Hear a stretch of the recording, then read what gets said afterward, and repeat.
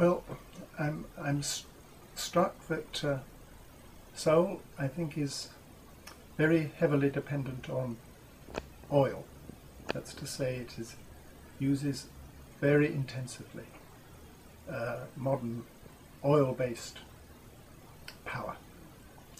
And I think that in 10 to 15 years, this presents a real problem, because we know that the people within the oil industry know that we are reaching peak oil, and that oil is likely to increase in price very severely.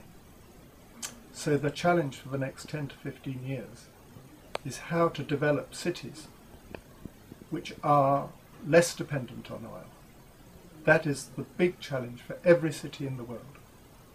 It's a big challenge for London, which is a world city in finance, because we will not be able to afford everyone flying all over the place, moving goods in the way they are. Places like Dubai, which are most heavily dependent, will go out of existence because they will not be able to sustain themselves. So I would say the first thing about Seoul is its great challenge, is how to develop a more autonomous form of living and economy.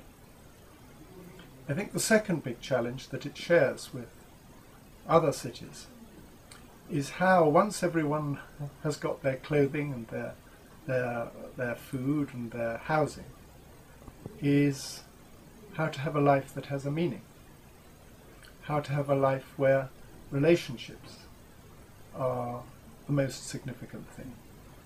So one area that everyone is facing already is when you get old, you live in the city, how are you going to be supported? It's a big, big issue over the next 20 years. So how do you refashion a city so that it is a wonderful place to grow old in and not just to be young in? I think that's the second issue. The third big challenge is, as we live longer, more of our problems in health are not those we can go to hospital and have an operation. They are ones which we live with, chronic disease, like diabetes or heart disease or even cancer. Because cancer now, is increasingly becoming a chronic disease.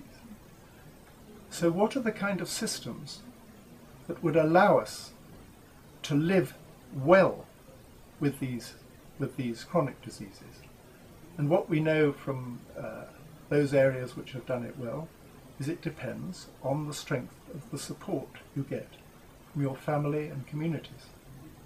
So those, I think, are three of the big challenges that my sense from talking to people in Seoul is that those are all three going to be big, big challenges in the next, 10 or 20 years, and that the planning for them must start now. It's going to have to be a different kind of city. Now, on the positive side, I think that Seoul, what I'm struck by is how advanced you are in technology.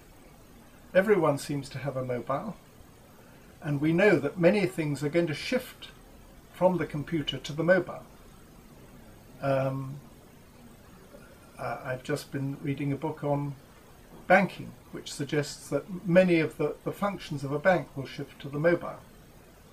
And at the sessions that we've had this week with social innovators, many of the most exciting projects are using mobile technology to provide very interesting solutions to the problems that I've been talking about, aging, for example, or weakness in the labour market, how you can strengthen the position of workers with public insurance and training and so on by using mobiles in the labour market.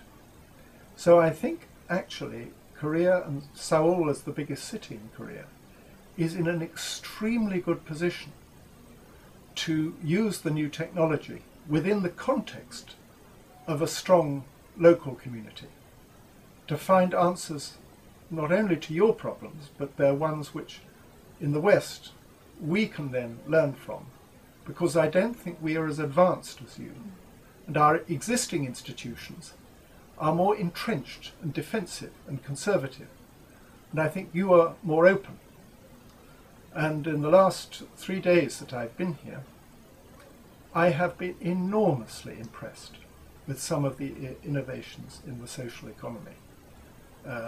We've talked to a number of the food cooperatives, and they have substantial membership.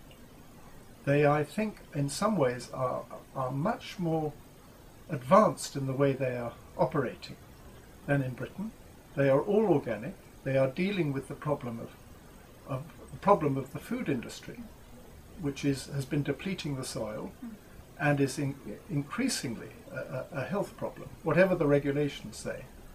And they are building up a very intense community network for the distribution of food and the support of organic farmers, which I'm going to go back and talk to our cooperative movement, because I think we have much to learn from them. Similarly, this morning, I've spent the morning with a wonderful community project in Seoul, which has created, in a short time, has created 100 jobs around people living their lives and bringing up their children in a really magnificent community way. It makes me want to come and live in Seoul, because it's not just about providing kindergartens and schools, and food, and they have a food co-op and a restaurant and a cafe, but it's also, much more important, it's about culture. It's about all sorts of activity groups that have come. And it reminded me of the gentleman that I spoke to last week, who has been developing clubs, culture clubs, in other parts of Korea. And I thought this was another wonderful innovation for creating that kind of community-based life and economy on which I think the future is going to depend. So I think I heard Mr. Park's program yesterday, and I think a program like this, undertaken by a mayor but with support of people who share this outlook and share this project, will, I hope, attract all sorts of people, because one of the things that has most struck me is how those big companies who have a long-term perspective, they know that these are the problems, and they know that the solution is not going to be with technology alone, but with people being able to form themselves in communities with the help of a public sector.